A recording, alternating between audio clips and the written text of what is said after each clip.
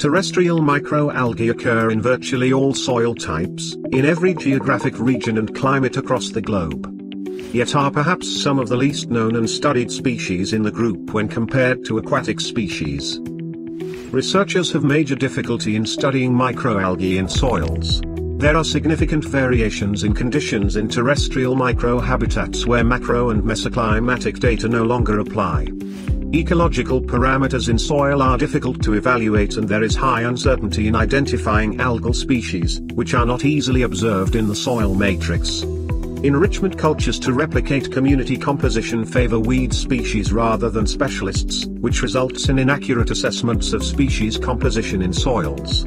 The cumulative benefits of microalgae in soil remain undescribed and unquantified, and the overall importance of microalgae in soil is still poorly understood. They are often overlooked or treated superficially when soil ecology and ecosystems are discussed.